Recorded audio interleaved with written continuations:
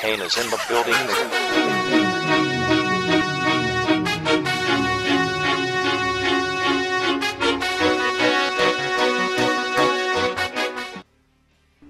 Hey, what's going on, guys? Swag here, and I'm bringing you a multiplayer game from a new game I purchased called Spec Ops: The Line. And I ended up getting, I think, 17 kills in this game. Went in on a 10 kill streak in the very beginning of the game. Well, sort of the beginning. I mean, the first 15 or so kills on the game total. This game's pretty slow paced, but if you get the right people in it, it can be fast paced. So this one was faster than most. It's still slow though. It's an 11-minute long game. Sorry about that, but yeah, talk about the campaign. And the campaign is probably one of the best campaigns I've played in a first-person shooter. It took about, I'd say, 5 or 6 hours to beat, but it said I played for 3 hours and 45 minutes, but 6 o'clock until about 12 or 1 in the morning is definitely not 3 hours and 41 minutes. So I'm not really sure how long it takes to beat the campaign exactly, but it's not very long, but fun. And it's got multiple reasons to replay it, because you can get multiple achievements for choosing different options. Like you can choose to kill somebody or not. It's that kind of game. It has stuff like that in it. So yeah, it's a campaign. What it's about is a group of guys are on a mission to investigate this city that is overrun by rogue U.S. soldiers, but they don't know that until they get there. They think it's just an abandoned city. They're searching for survivors and everything. This tornado or something. I'm not even sure how the city got torn up, but it doesn't really say. So that's the little backdrop campaign. I'm not going to spoil that too much for you. But yeah, this game is really fun. It's kind of like Gears of War, if you've played Gears of War 3. It's really fun. The multiplayer is very similar to that, except not quite as fast, of course. But it's got the same handling, everything, same maneuvers, buttons, slide into cover, sprint, all the buttons are the same. Except some chainsaw, of course.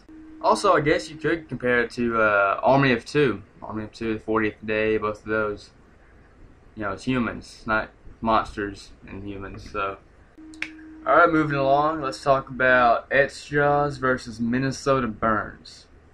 Alright, so about a month ago, MinnesotaBurns tweeted out at MinnesotaBurns. MinnesotaBurns or Yaush? It one of the two. I bet the PR person for Yaush will be paid in Twitter shoutouts and a custom controller from iControllers.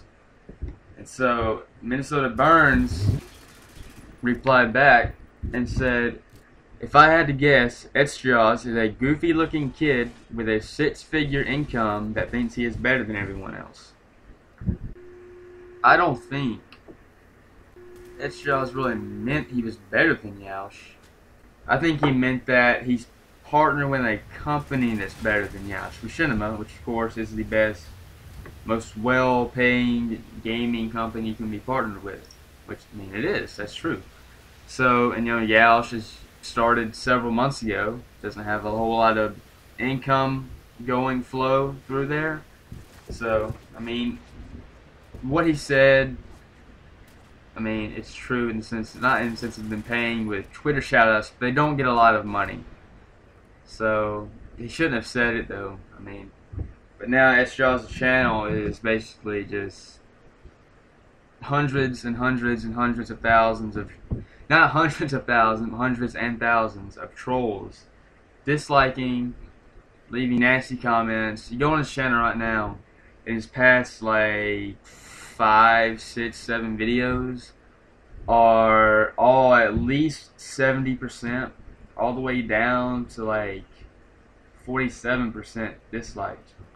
It's pretty bad. So I think MinnesotaBurns handled this a little too roughly. I mean, MinnesotaBurns, he helped build the gaming community to where it is now.